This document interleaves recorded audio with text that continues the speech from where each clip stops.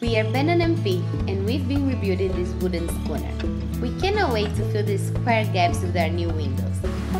But for that, we still need to finish building them and adding some last details. In the meantime, fiberglassing our roof is on hold because we're missing some materials. But that doesn't mean we'll be just sitting and waiting, as there's always something to do.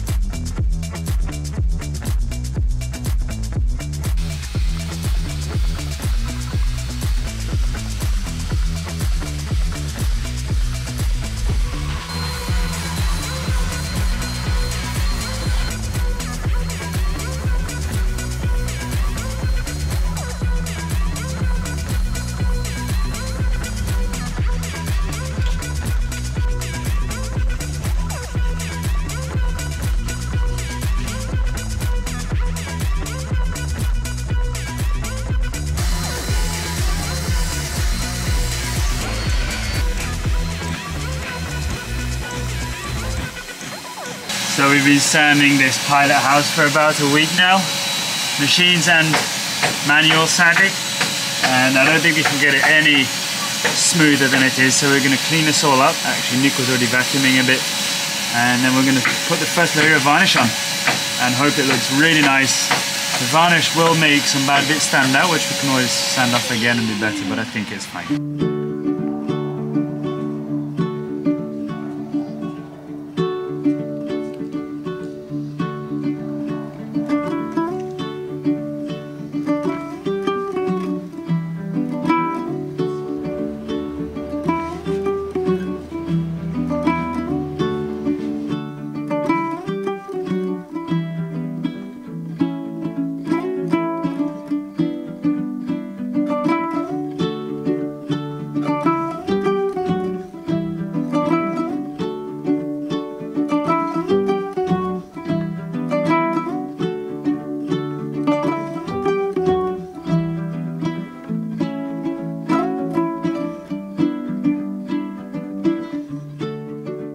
So this is it. The first day is finished.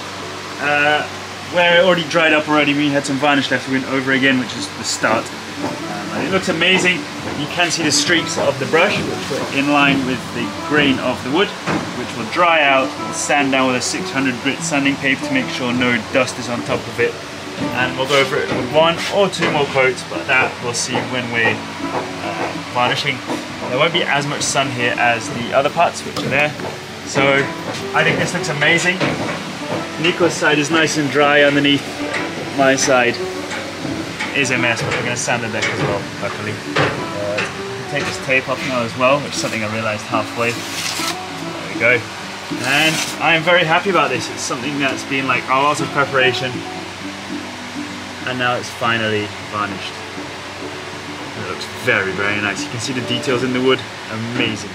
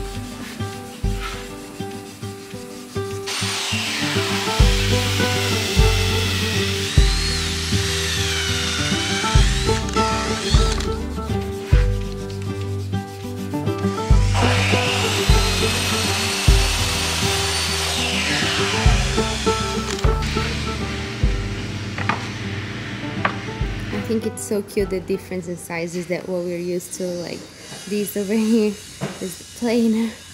These little and cute sea clamps, they're unbelievable. Also that tiny thing over there is the bandsaw. Everything here is so cute.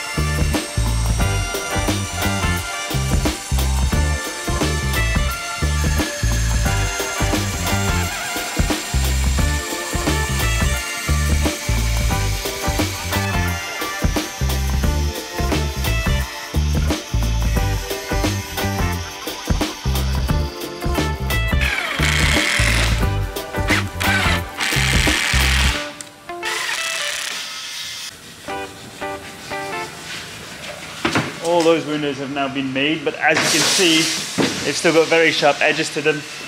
Two of them already, well, they haven't been made, but they're almost, the frames have been made. These two already have round edges, so it's just going over them right now with a sanding disc over the corners, drawing around with a pencil, so that can be cut off and then sanded. And then that's about it for the woodwork, and then it's going to be the window work, which is the sliding, the glass, the mechanisms and all that. So it's getting really close. And of course after that it's going to be varnished. So let's get into this, see how long it will take for these to be cut into the right shapes, and then we can start heading over to the boat kinda with all the other parts.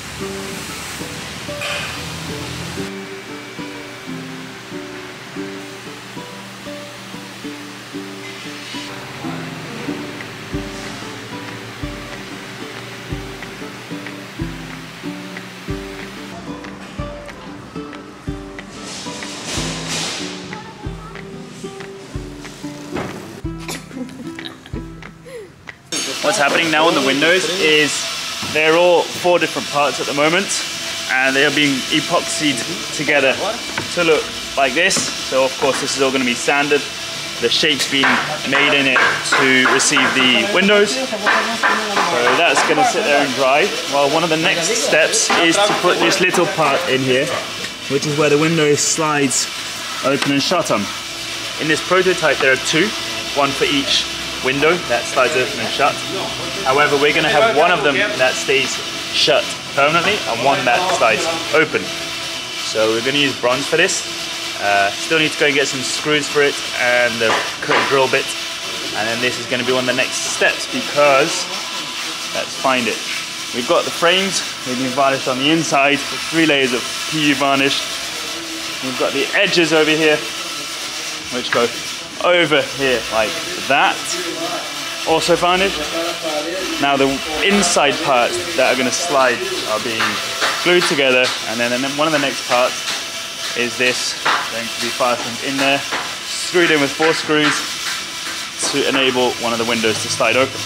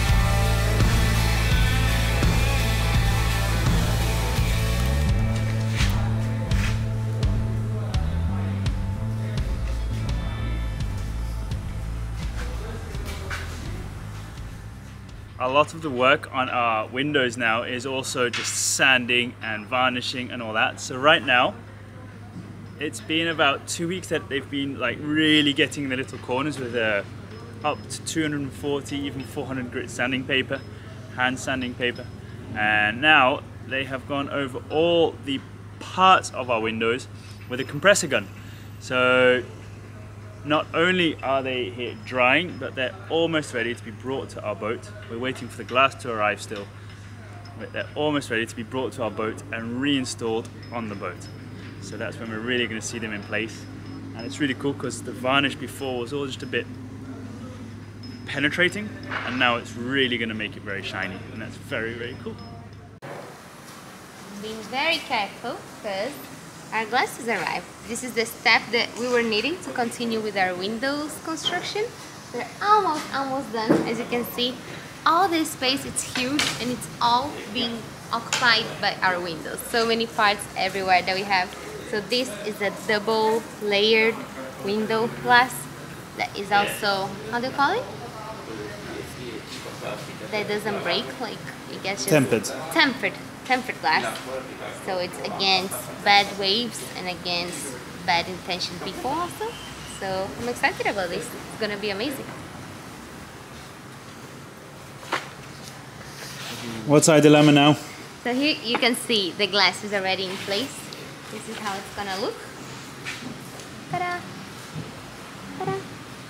And now our dilemma is we need to hold the glass in place. We don't want to glue it because we want to be able to replace it in case it breaks.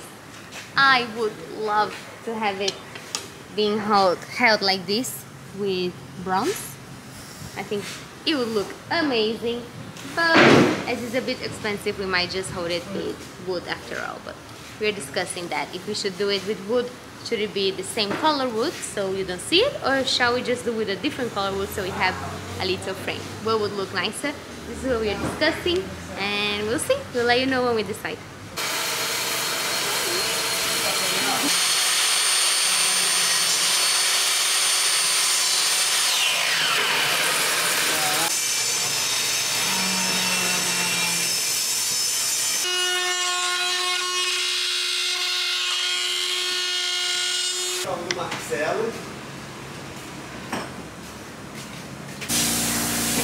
So here you can see the purple wood option, and here is the same wood that we used here, but here is varnished and here is not varnished yet, so that's where you see the difference. But these should look the same, and this would never look the same because this is yellow and this is purple.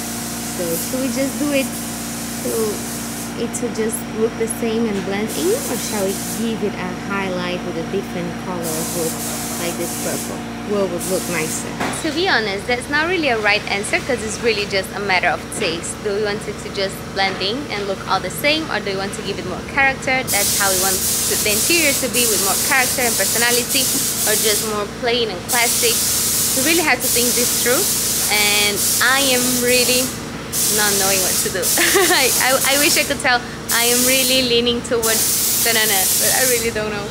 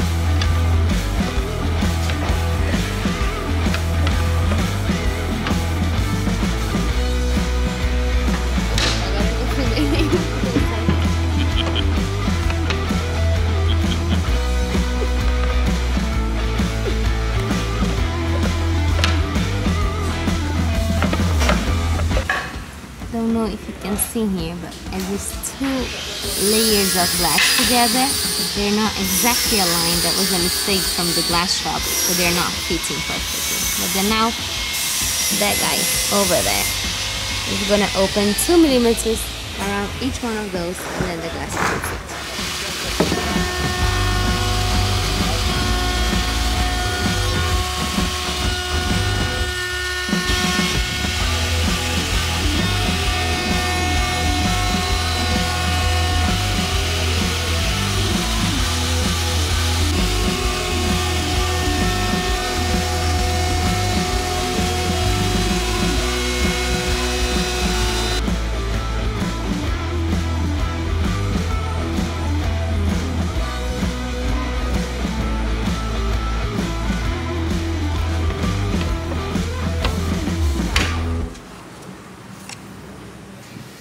I just came back from the windows, and on my walk back here, because it's just our neighbors there, I was thinking that this glass situation is quite annoying, because it's also annoying for the glass shop because they did do the windows in the right measurement. The only thing is that because it's 2 layers, they moved a bit and it was not exactly in the millimeters we needed. So now all the frames we have need to be opened a bit because the glass doesn't fit, which is quite annoying, but this is what building an artisanal boat looks like. A handmade boat looks like this. There's no way that you go from where you want to go, from where you are until where you want to go on a straight line. There are always some obstacles that you have to go around, and you get there eventually. Like, look at the whole boat, how Yabá is looking.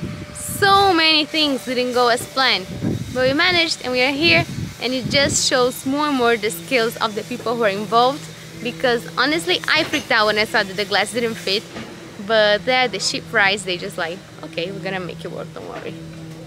And this is what building a boat this way is like.